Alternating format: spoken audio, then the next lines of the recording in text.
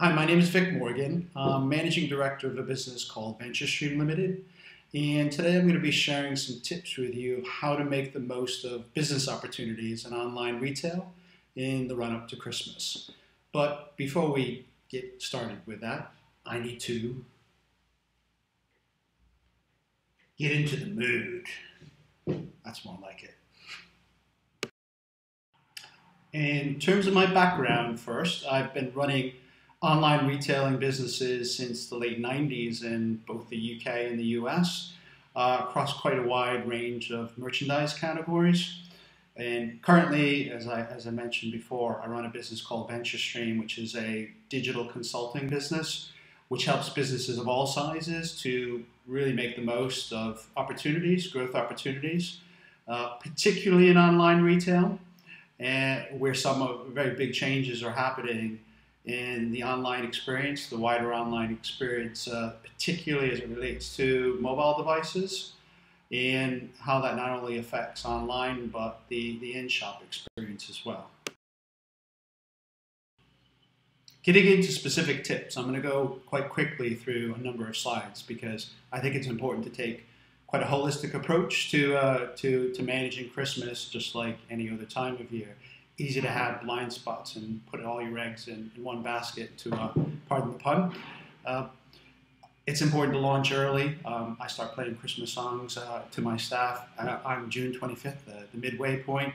But it is important to launch early, and it's never too early to have a launch early mindset, even later in the season, because campaigns differ as the season progresses. Always learn from Christmas past. Make sure you make note of what works and what doesn't work. I've seen all too often organizations not learning from what's happened in the past. Christmasify your site, if that's a word. But not just the website, it's also important that permeates throughout your campaigns. I've seen either extremes where great email campaigns or mailers are not matched up by extra Christmas effects and design and love on the website. So make sure it's all joined up. And think about before and after Christmas. The season is not just the lead up and the peak in early December, but obviously it's very important to make the most of it through the sales season and leading into the new year, where you want to keep that momentum as much as possible. Christmas is a very exciting time of year for online retailers and introducing new stock. Make sure that you give the proper attention to how it's merchandised on the site, where it's featured, whether it be on home pages or category pages. As you start to see sales rates, it's important to respond quickly from a replenishment standpoint.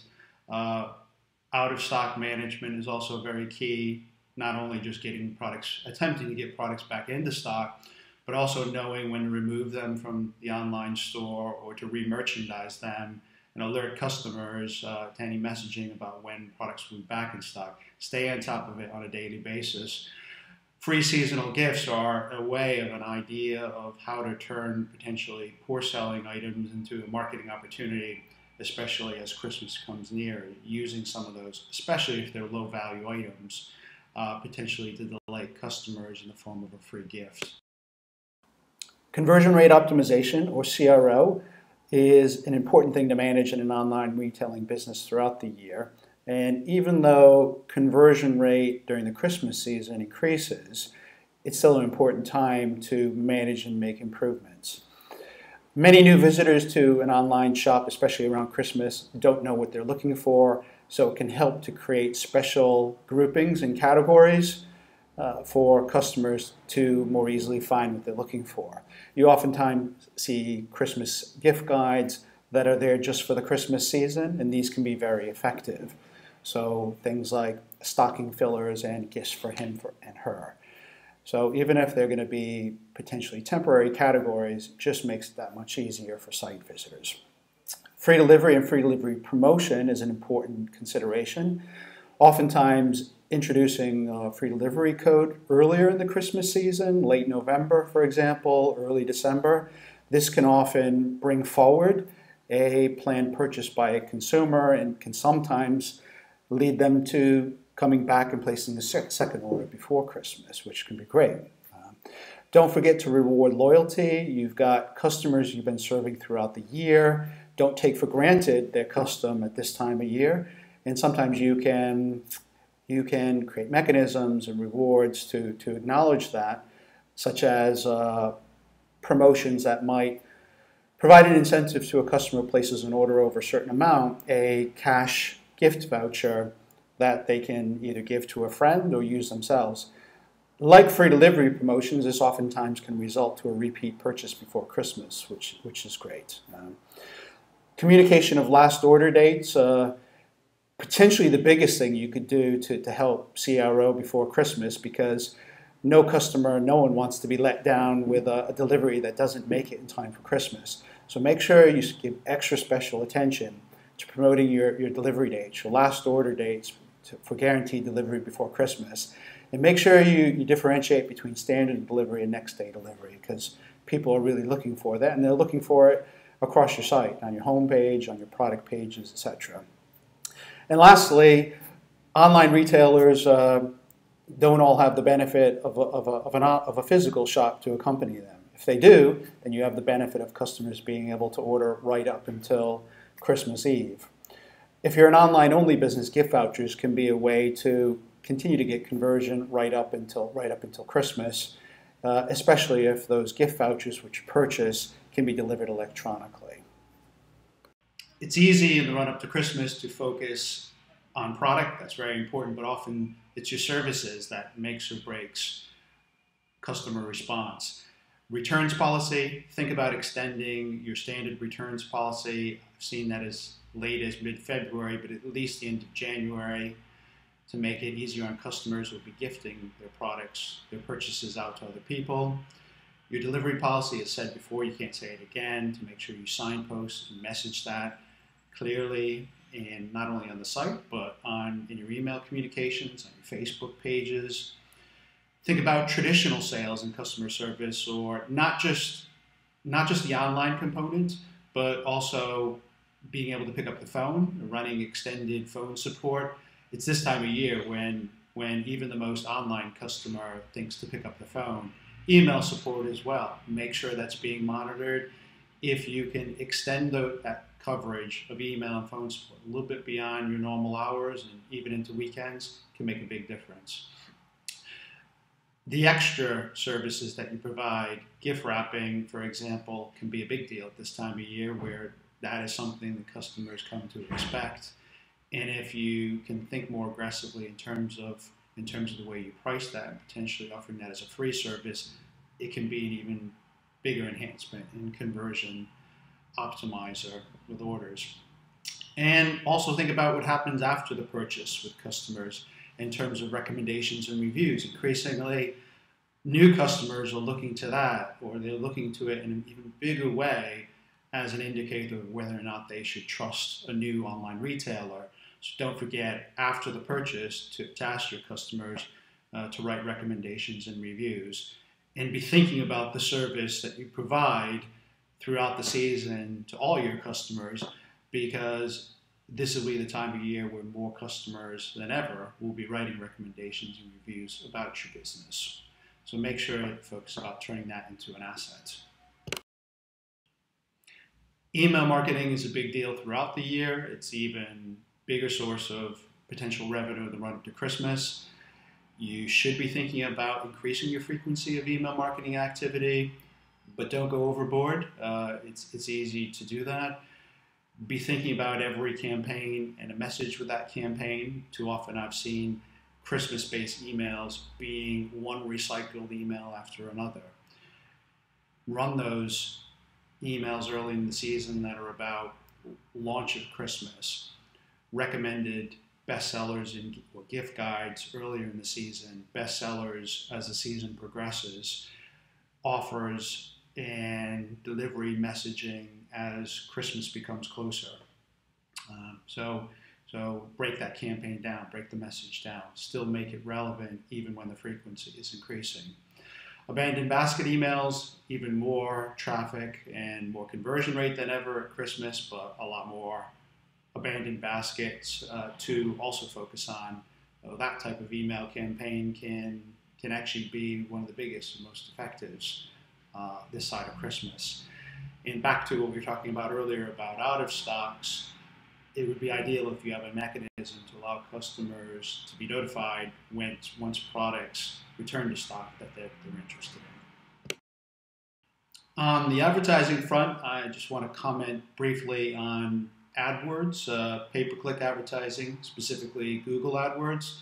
It's something that you as an online retailer will have been investing in to some extent. It's a very powerful tool for online retail.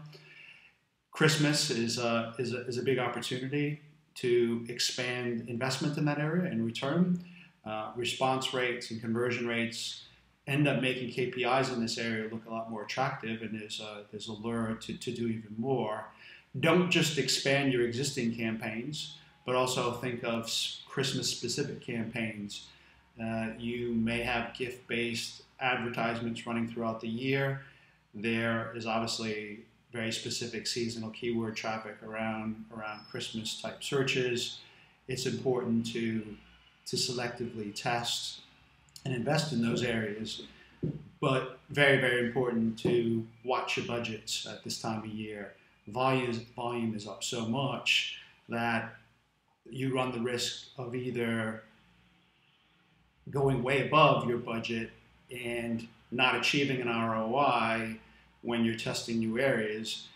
Equally, you run the risk of running out of daily budget, when you are really converting very well. So it's important at either end of the spectrum to watch your daily budgets and your returns on investments. But be prepared to reinvest if you're getting a very good return on investment. Even if you've only set aside X, it's important to make that business case on the fly to reinvest. And watch, again, for out of stocks and the issue that it will have on your Google AdWords. Again, something I've often seen is ads running through Christmas weeks after products or entire categories have gone out of stock. So make sure the marketing guys are actually talking to the stock guys on that front. You'll no doubt have been spending some time exploring the new social media networks as it relates to your online business. Facebook, Twitter, Pinterest, they're all gaining vastly larger audiences. You will have probably had a Facebook page at a minimum and have seen that audience grow. Don't forget to increase your communications on your Facebook and Twitter channels at this time of year. Think competitions. Amazon started running 12 days of Christmas competitions several years ago. Many retailers have used that successfully, including Freebie. So look to invest some time and resource to tapping into that, just to add that extra fun factor to the Christmas marketing mix. And with the growing audiences and those social networks, it's just a matter of time before that starts converting into meaningful sales volumes. Don't just think in terms of the sales opportunity on social networks, but also think about the service side of it. Increasingly, customers who have problems are resorting to social networks, Twitter or Facebook, to vent their frustrations or their concerns. So make sure that you're monitoring those networks and your presence on those networks for those issues as well, and that you respond to those promptly. Christmas can be a really effective time of year to think more creatively about your marketing partnerships. It could be a business that offers complementary products, and those products could form part of your competitions on Facebook or email campaigns. Your affiliate programs, your formal affiliate programs, are very important this time of year. These are usually ones managed under third-party networks where publishers get paid commissions for driving traffic and sales to your site. Think about special increased commissions during Christmas or special bonuses to top performing affiliates. Anything to get them motivated to better promote and increasingly promote your business to their supporters. And don't forget about PR. Every message that you send out there is an opportunity for another website or another business to be promoting yours back. Everything is a sales and PR opportunity at this time of year.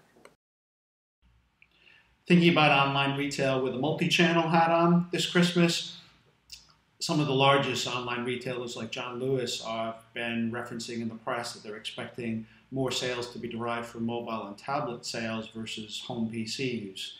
If you have a mobile version of your online shop in place, make sure you give attention to it. It's necessary attention in terms of the way you merchandise it and the way you update your content to be in line and synchronized with your full site.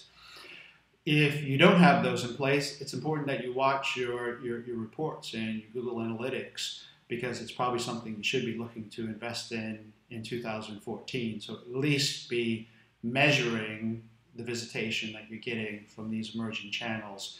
Be thinking, if you've got a physical store, about the connection between your online shop and the physical shop experience. This is a big emerging area.